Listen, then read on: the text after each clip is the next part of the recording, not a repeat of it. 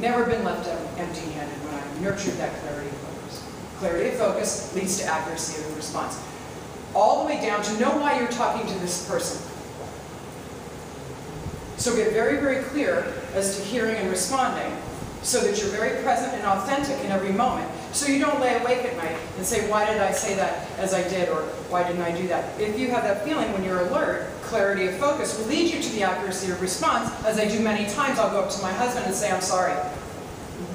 That was rude, and my ego got in the way. And I just want to own that. I had the most amazing interview. One of my recent shower epiphanies happened 6 months ago, and all I heard was the line of it. All I heard was a conqueror's mindset. Ignite people's belief in the possible. Didn't know how it was going to manifest, didn't know the details, but I heard it. And I started to respond. And it is expanding quickly.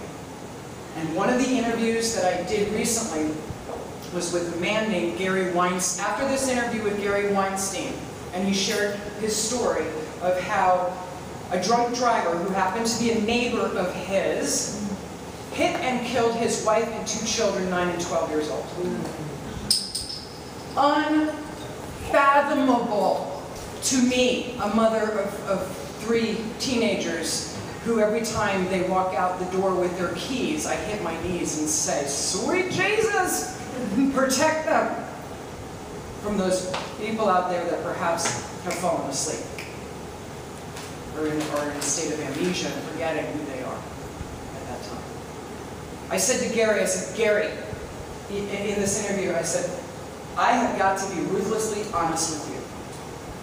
I have no clue how you did this and where you are today. He goes, Lauren, 3 things. 3 things. 1, take full ownership for everything in your life.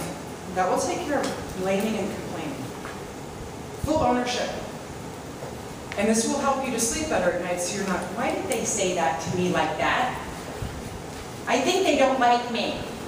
The other day I was bumped by something and I was, again, talking to God, and it's like he thumped me on the head and said, hey, I heard this as clear as day. Just so you know, you're not here to be liked. You're not here to be liked. You're here to grow in your ability to love. That's it.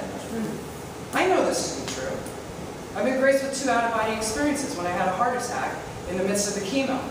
And I saw everybody working on me, and I had the resurrection within me of my mindset of remembering what's essential on the deathbed. There is nothing like living from your deathbed back in life. What do you want people to say about you? It's not going to be what you have. I'm just telling you. It's not going to be your accolades, what people think, the acknowledgments, the recognitions. I can speak so clearly about this, people, because I've been drugged by the drug of approval. I've been there and done that. People say, well, how did you get in that magazine? I had an interview with Oprah magazine a month ago. And it was like an hour interview. And I got off the phone, and I said to myself, forget about it. Forget about that. And then somebody called me again and said, hey, you just had this interview. What do you think of that? I said, it was an interview. Yes, but it was with Oprah magazine.